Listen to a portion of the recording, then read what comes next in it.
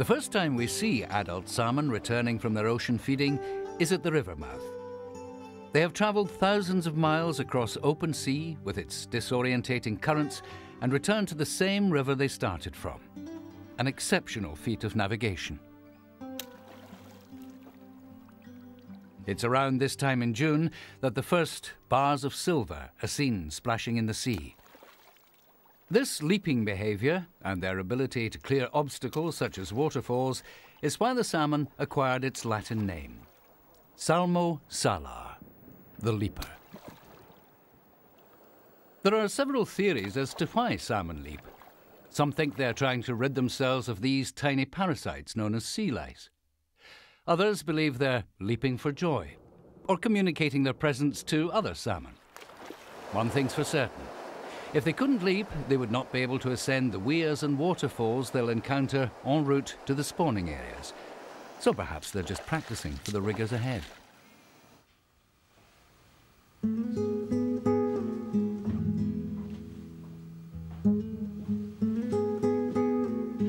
For 4 months, while the salmon run the river, the lives of many in this small community change dramatically. Fishing lodges and guest houses open up. Sea and night patrols to protect the salmon from illegal fishing begin, but perhaps it's the fly fishermen who anticipate their arrival most.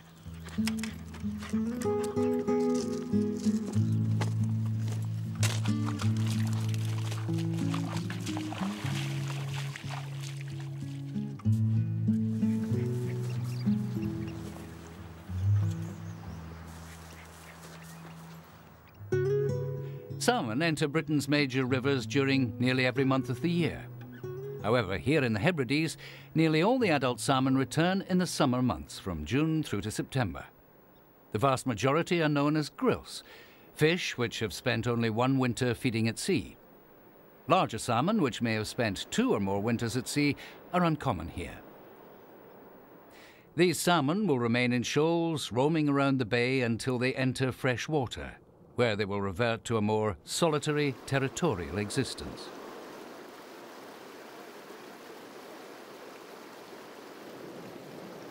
They require rainfall and the subsequent high water levels in order to ascend these small, steep rivers. In periods of dry weather, which frequently coincide with the return of the summer salmon, they cannot enter fresh water. Instead, they congregate around estuaries in large shoals. This bottlenecking is a dangerous time, as they are highly visible and a relatively easy target for natural predators, particularly humans. The salmon don't know much about this and are compelled to act on their instinct to enter fresh water as soon as they can. This is not as easy as it sounds, since the river is unique in its geology and poses its own set of problems for returning fish. The main obstacle is that they have to wait for the right conditions to make it across the shallow beach into the deeper pools of the river. The water in the river channel is barely a foot deep at low tide and is ever-changing, meandering as the elements coax it one way or the other. But it always holds the deepest water at high or low tide. This is the route the salmon will follow.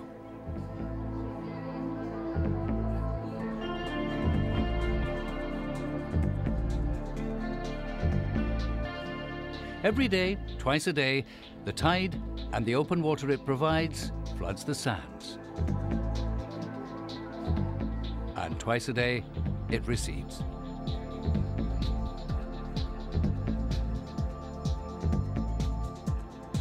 The internal battle between the salmon's instinct to ascend into fresh water and the equally strong instinct to avoid the danger of shallow water put them in something of a quandary. The outcome of this is that for the most part they follow the tide in. Then, as the tide drops, they linger in the ebbing current as long as they dare, before withdrawing and regrouping in a safer spot.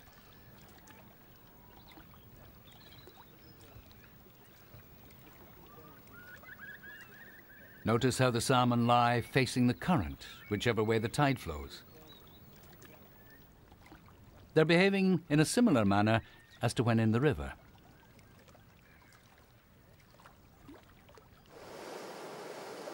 Only when the river is in spate, following heavy rain or during a spring tide, will a significant number of fish brave the shallow channel to their freshwater refuge. Rain is somewhat unpredictable, though fairly regular here in the Western Isles. Tides, on the other hand, are entirely predictable in every way.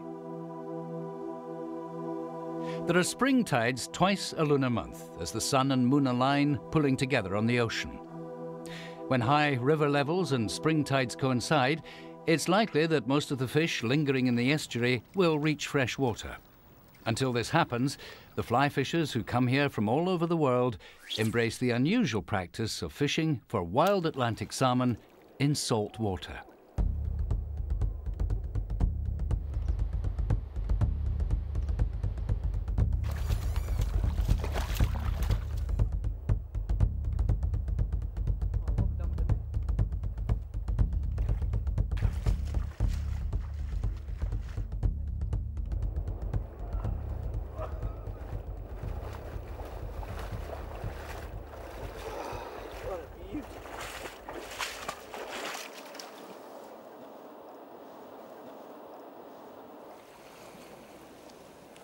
Fly fishing in the sea can feel and look a little unnatural to start with, but years of experimenting have proved it can be very exciting and rewarding.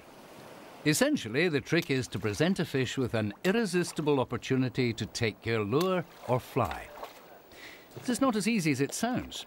Remember, these fish are not feeding and are easily spooked in the shallow water.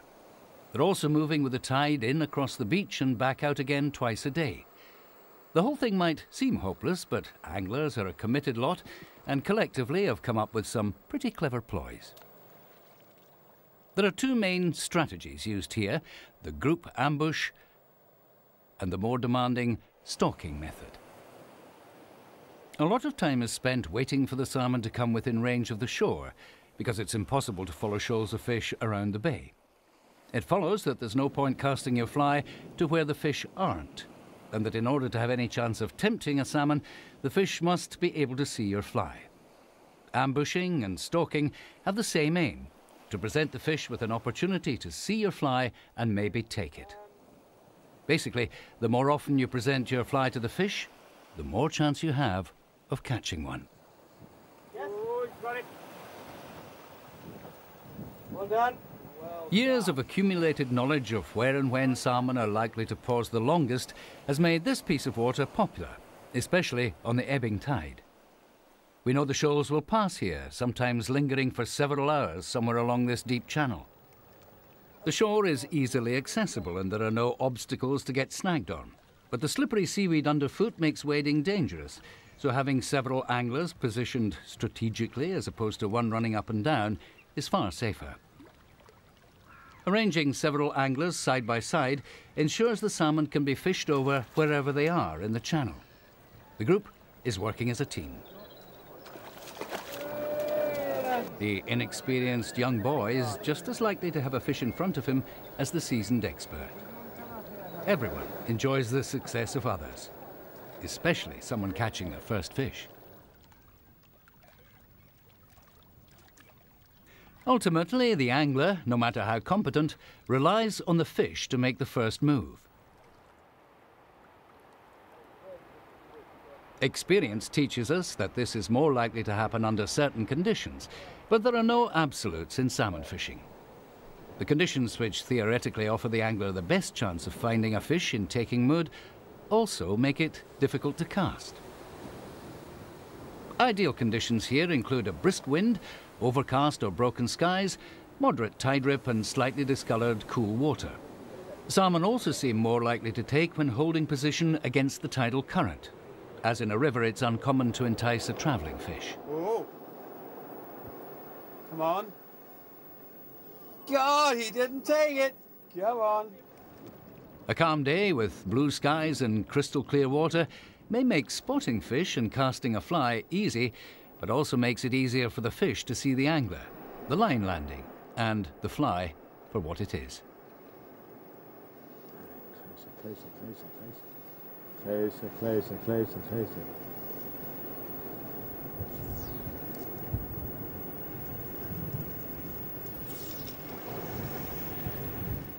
Warm water and the low oxygen levels that result also make salmon both lethargic and unsettled.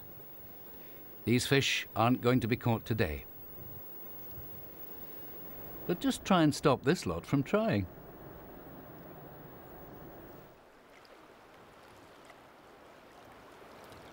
Stalking shoals of fish along the shoreline is more difficult than being part of the ambush team, but the rewards can be higher for the adventurous individual.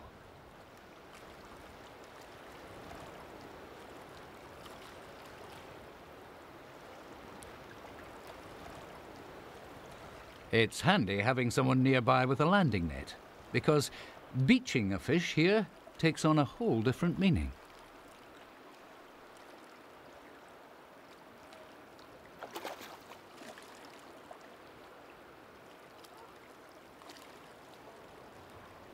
It's useful having someone positioned high on the cliff, spotting the shoals of fish, as this is virtually impossible from water level.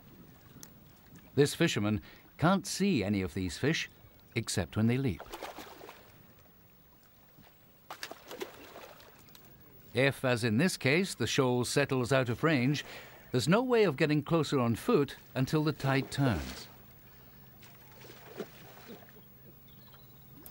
But what a beautiful way to be frustrated.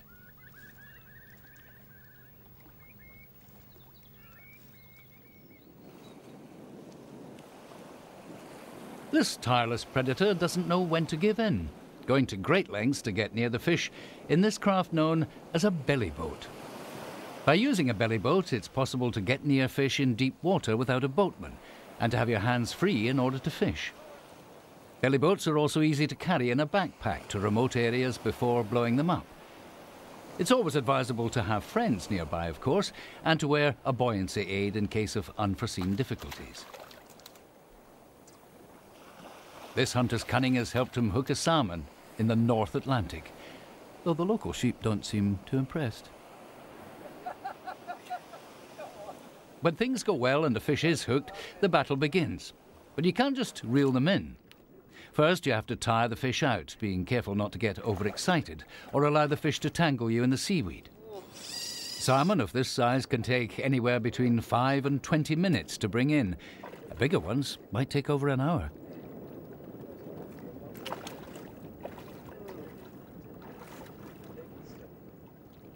Many an anxious moment passes during the fight.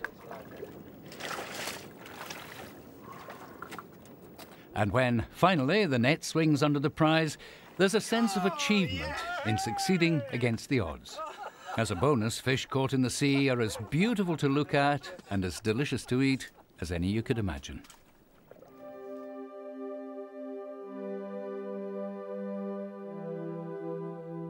Heavy rain is forecast and springtide imminent. The salmon will soon make it into the river across the sands.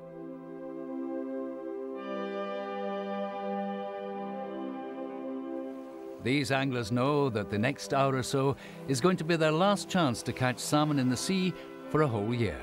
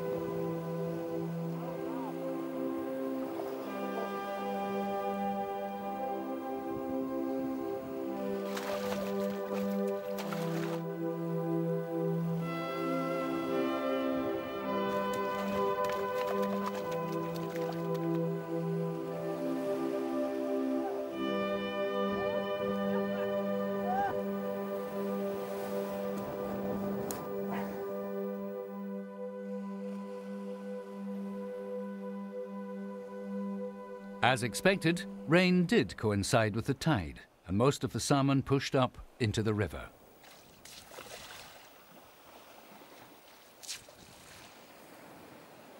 Some didn't make it all the way to their deep-water refuge and are trapped in these small pools on the beach. For the fish, it's only a minor inconvenience, delaying their passage by no more than a few hours until the next tide. But for the fishermen, it offers yet another opportunity. seeing fish down there.